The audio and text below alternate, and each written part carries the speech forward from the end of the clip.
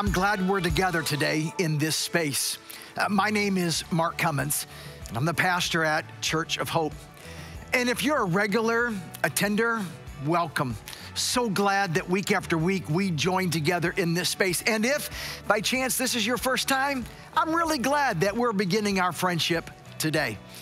Understand that this broadcast literally goes around the world for free. See, we believe that life's at its best when people discover hope in Christ. There are people who give generously so this broadcast can be reached across every continent. If you've never given, I would invite you today to give. You can go to our webpage, HopeInOcala.com, and drop down on the giving bar and give a one-time gift. Or you can give generously beyond just today. And if God's blessed you, help us as we give hope around the world. But for now, I want you to open up your heart and your mind. Let Jesus speak to you, because what I believe is that when we open up our minds and let Jesus speak to us, life doesn't become perfect and all the problems don't go away, but you experience His presence in you, with you, and for you. Open up your heart. Let Jesus speak to you today. Peace. In 1850, a French acrobat, Blondin, he walked across on a tightrope the Great Niagara Falls. Raging water 160 feet below him from the Canadian side across to the United States. The crowd gathered and they cheered and they were all filled with enthusiasm. As he came to the American side and turned his wheelbarrow to walk across to the other side, he asked, "How many of y'all believe that I can do it again?" And they all applauded and they screamed and clapped. And then he asked this question: "Who will get in the wheelbarrow and go with me?" And it was silent. Nobody got in the wheelbarrow. You see, they all believed about him. They all believed that he had the ability to walk across, but no one on that day believed in him. The missing piece was personal belief. And the irony about Easter is, well, the star of Easter, the hero of Easter, Jesus, is missing. Early on that day, while it was still dark, Mary Magdalene runs to the tomb in John chapter 20. As she approaches, there are no Roman soldiers, and that stone that was rolled in to keep Jesus in is now to the side. She goes inside and she notices Jesus is missing. The piece of the puzzle of her life that she had hoped for. I mean, she was a follower. She had had an experience with Jesus. She saw miracles, blind eyes now see, deaf ears hear. A man named Lazarus who was dead became alive again. But then this week, she was an eyewitness to this mock trial, the injustice, then the crucifixion. And for the last few days, the piece of her life named Jesus lay dead. On that morning, she goes to the tomb, and now Jesus is missing. So she runs back and she finds two of the disciples, Peter and John. She says, "He's missing. I went, I looked, he's not there." The two disciples, they run, they arrive, they look in, and the same conclusion: Jesus is missing. I wonder this morning, what's the missing piece in your life? In our humanity, the struggle is for real. And some of us, the missing piece is we thought at this stage in our life, we would have a significant other. We would have found the love of our life. And he or she is missing. Others of us, we found the love of our life. We exchanged vows on a particular day, but the love that we thought, till death do us part, is missing. Maybe you wanted a child, and the missing piece in your home is that little boy or that little girl that you had hoped for and you've prayed for, but for whatever reason, there are no children in your home.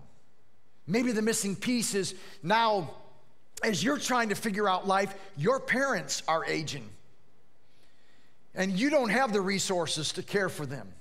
And you're kind of wondering, how will I be able to honor mom and dad in this season of life? Some of us, perhaps it's a loved one who the missing piece is their mind. They're going through dementia and Alzheimer's. This past week in the city, in the county that we live, how much we love living in Marion County. Some of us say the free state of Florida. And 3 teenagers murdered by 2 other teenagers, and 1 still on the run. And what's missing is a sense of security. One more time, our local high school, just miles from where you're sitting, on lockdown. Helicopters fly over the school. There are missing pieces in our lives. On that first Easter, Jesus is the missing piece. Mary goes back. The disciples, they see Jesus missing. They go back, and then Mary goes back another time. She's overwhelmed in her grief. Let me tell you something. The missing pieces in our life, they are overwhelming. We can't take what's missing and just set it to the side. It is all consuming in our lives. She's at the grave. Jesus is missing, and she is weeping. She is crying. She does not know what to do. So much that the Bible says she's having a conversation with the angels. And she says to angels, hey, do you know where they've taken him? Please tell me. I'm looking for him. He's missing from my life. Later, she turns and she thought, he's the gardener. But so overwhelmed by the missing piece in our life, so overwhelmed she can't recognize that it's actually Jesus. I'm telling you this morning, those missing pieces in your life, they are all consuming. The missing piece of justice, as you have at times perhaps been minimized or marginalized, and you wonder, where is the justice? When will there ever be equity in the country in which I live? It's a missing piece, some accusation that's been put against you, and you're looking for some kind of redemption for the truth. It's missing. My question to you this morning is this: what's missing in your life? Because I know this.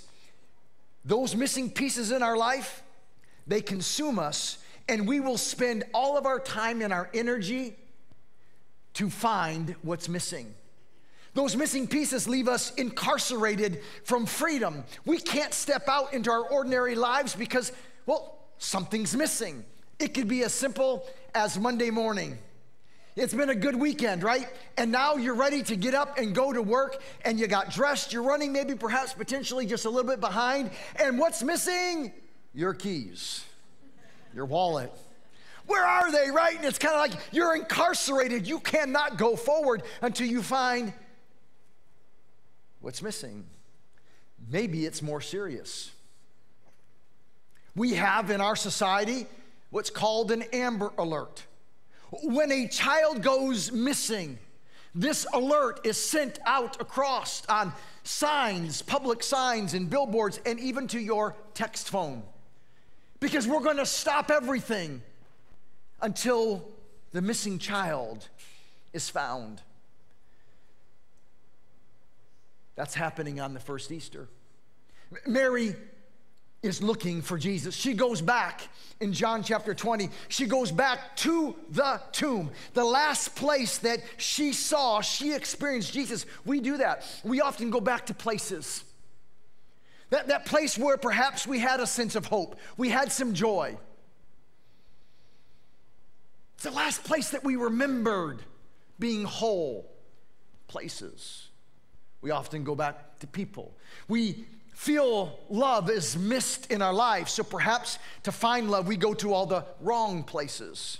Or perhaps in a relationship, in a marriage, I'm not receiving the kind of love or the value or the respect from my significant other, and so we go look in other places for what's missing. Or, at times, to numb the pain of the missing pieces in our life, well, it's just one drink. And then it becomes two. And then it becomes a bottle. And then it becomes breakfast and lunch and dinner, because what's missing in our life incarcerates us from hope. It keeps us from living and breathing and experiencing life at its best. Even a place like this, church. Mary at the tomb is having a spiritual encounter. Call it a religious moment. The angels, even the gardener, who she's so overwhelmed, she's looking for what's missing. She's so overwhelmed, she's having a conversation with Jesus. You might be here today. Maybe you're watching online, and you're trying to find a sense of hope. There's a missing piece in your life. We search for what's missing. Here's the irony about today, is at first glance, it's Jesus that's missing. At first glance, it's the hope that he was the Messiah. At first glance, the hope that justice would come, and this inequity of the government that's upon us, that somehow he would come and he would make it so much better. The irony is they're looking for Jesus, but Jesus isn't lost. Jesus isn't missing. See, actually, Jesus is finding. Jesus left heaven because what's missing is you and me and us from a vibrant relationship with God because of our sin. There's nothing we can do about it. We can't fix it. We can try. We can better organize our lives. We can try to behave better. We can have better habits, do less wrong things. But at the end of the day, you know what's missing is, as human beings, we do not have the power to fix this thing called sin, this disease in our lives. So Jesus goes looking. And Easter is the celebration of Jesus finding. Jesus leaving a perfect place called heaven and finding you and finding me. Back to the Gospel of John. Notice what Jesus says. On the evening of that first day of the week, when the disciples were together, notice, with the doors locked for fear of the Jewish leaders. That's what missing pieces does in our life. It creates fear. We become afraid. We are incarcerated. We're locked out from hope, and we're locked into the fear and the injustice and the hurt and the pain and the sorrow, sometimes of our own choices and sometimes from the choices of others. In this particular moment, there's another guy in this story. His name is Thomas. Thomas is a disciple, and Thomas is not present in this moment. Why? Because Jesus is missing. And in his mind, he thinks, listen, I've got to find him. I've got to discover what's going on. I've got to dot some I's here. I've got to cross some T's. I have to figure this out. And notice, Jesus comes and he stands amongst them, the disciples, except for Thomas. And the phrase that he says, peace be with you. Those who had a missing piece in their life, the words of Jesus is, peace be with you. Notice what happens next. He said, as he showed his hands and his sides, and the disciples were overjoyed when they saw the Lord. That's what happens when you find what's lost, the joy. When you find those keys, the joy.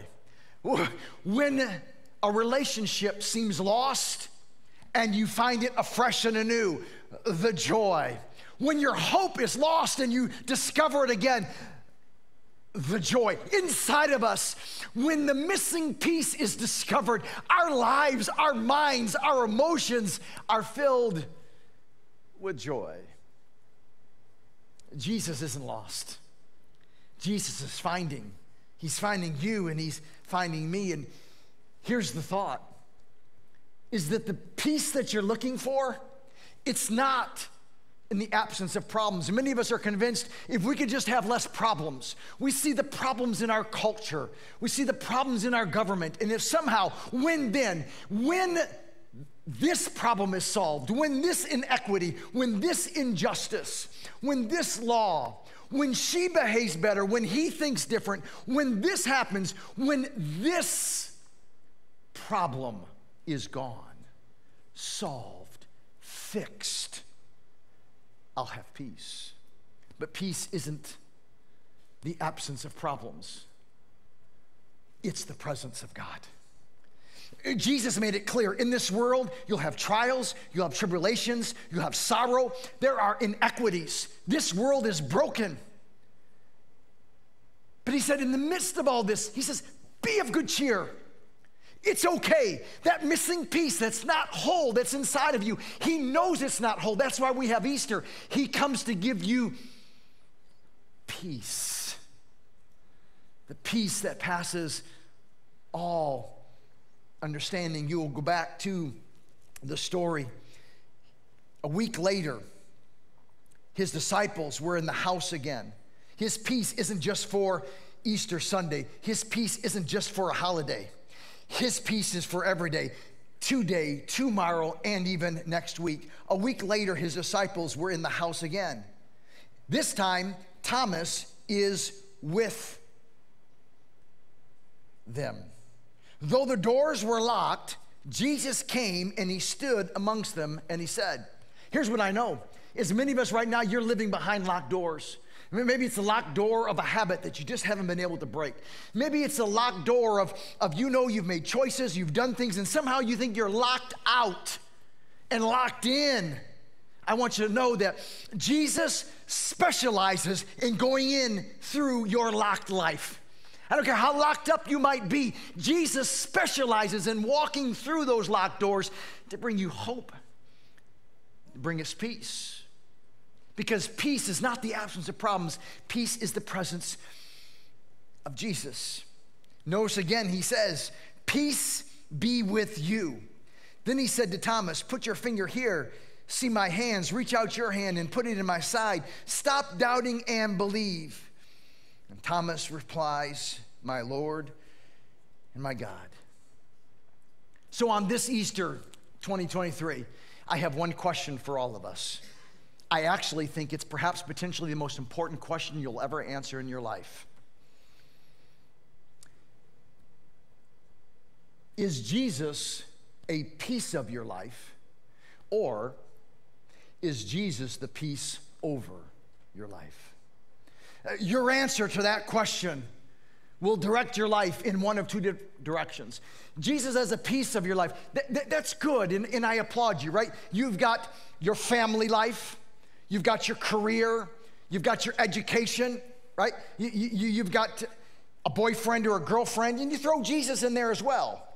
You've got a sense of patriotism and being a citizen of the country, and you've got your hobbies and other things. And so Jesus is a piece. He's a piece of your life. You've added him in. He's an ingredient to this recipe called you. But it's altogether different when Jesus becomes the piece over your life. Many of us are trying to sprinkle him into our everyday, ordinary life. We're trying to add him and somehow think that by just adding us some Jesus along the way, that would make the difference. Where in the end, it's a deliberate decision to make Jesus the piece over your life. See, the Bible says in Romans chapter 5 and verse 1 that therefore, in other words, because of this whole story about Jesus, you and I have peace with God through Jesus Christ, our Lord. I get it. We're Americans. I get it. You live in the South. And there's this idea that if you had a certain kind of education, that life would be more peaceful. And maybe it would be. Or if you could be a better saver and invest and allow your 401k to grow, that would give you peace of mind. Or if we voted a different way and we had different politicians and different kind of laws, that would bring the peace that so many of us want in our life. See, many of us are living the life of adding Jesus as a peace. My question on this Easter day is, will you make Jesus the peace over your life? The Apostle Paul also said to us that the wages of sin is death. I know it's Easter and we're celebrating the life of Jesus, the resurrection, but we all know this. There will come a day where we all take our last breath. I was listening once again yesterday to a commencement speech by Steve Jobs, and he was speaking to students, and he outlined 3 stories from his life. He concluded with this part of his story. He had someone tell him to live his life every day as if it was his last day. And Steve Jobs said to this large gathering, I think it was at Stanford University, that he woke up every single day and he lived as though he would die in that day. He kept the very image of death in the forefront of his mind. And I suggest to you, perhaps in our lifetime, the greatest inventor of anything that brings life to us in our everyday life kept death in front of his life. Because we are all going to die. Every single one of us, it's the wage, it's what we've earned. The question that's in play is, how do we fix it? Do we get better? Do we do this less? Do we this? And God tells us that we don't fix it. It's the whole story of Jesus. Jesus came, and he loves you, and he loves me. He's not mad at you. On the contrary, he's madly in love with you. He's not put off by what you smoked. He's not put off by what you stole.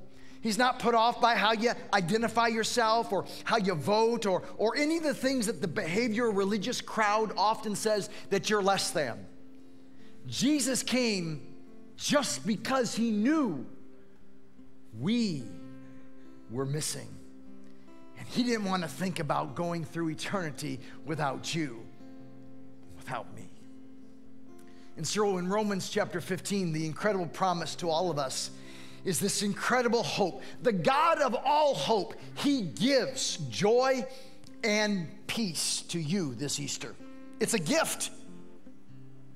If you trust in him, not my words, his words. You and I, we're all trusting in someone or something. What I'm suggesting is making Jesus a piece of the puzzle will never lead you to get in with Jesus. You'll stay on the sidelines. You might know about Jesus. You might applaud about Jesus. You're not against, you're not anti-Jesus. But there's an altogether different experience on the sidelines knowing about Jesus compared to getting in the wheelbarrow with Jesus. Jesus specializes on the tightrope we call life, with the rushing waters of all of the inequities and injustices and sorrows and behaviors and disappointments and failures and setbacks. He takes us peacefully across to the other side. So this morning, if you've never invited Jesus Christ into your life, if you've never had the courage to get in with Jesus right now today, I'd like to invite you to get in with Jesus. It's your decision. He's been tested by time. There have been countless millions of lives that he has safely carried peacefully to the other side. And he's ready today for you. If you've not yet begun that, right where you're sitting, would you have this conversation in your own mind? Hey, Jesus, it's me. I'm done making you a piece of my life.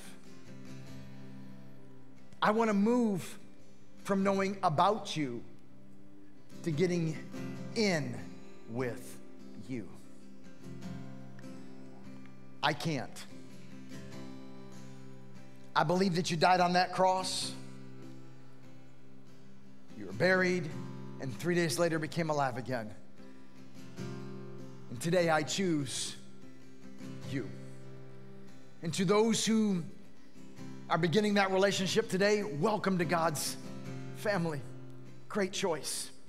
I'd love to help you continue to grow in following Jesus. If you would text the word today to the number that's on your screen, I'll connect with you and we'll grow, right? A decision for Jesus isn't just a moment in time. A visit to the dentist doesn't happen just in one day. You got to go back and go back and go back and go back. A visit to the gym doesn't bring health just because you went one time. You continue. Following Jesus isn't just a one moment in time. It's a movement for all time. Now, before we go on our way in this day, you might be like me. I need a marked moment. I have a tendency, a propensity to forget things. I need like this moment where I can reflect and go back. When I begin to doubt myself, when I begin to wonder about that peace of God. I remember on a Sunday, it was in Ocala, Florida. It was at that Church of Hope.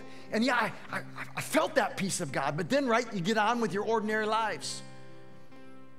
And so what I'd like to do this morning is to create a space for you and I to have this marked moment where we make a deliberate decision. Some of you made that decision just a moment ago to move from Jesus as a piece of your life to Jesus as the piece over your life.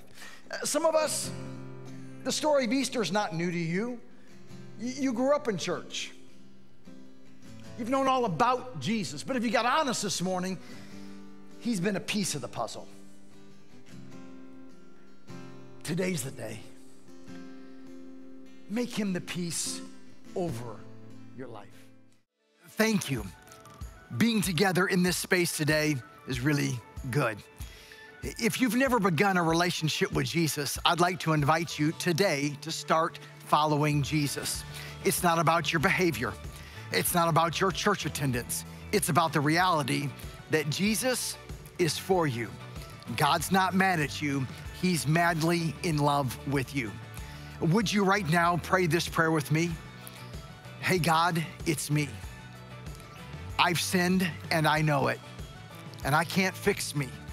But today, I receive you, Jesus, as my Savior. I believe that you died on that cross for me, and that you were buried for 3 days, and then you became alive again. And I invite you into my life to guide me and direct me all the rest of the days of my life. And with that prayer, my friend, welcome to God's family. I'd like to continue our friendship. If you would email me, pastor@HopeInOcala.com.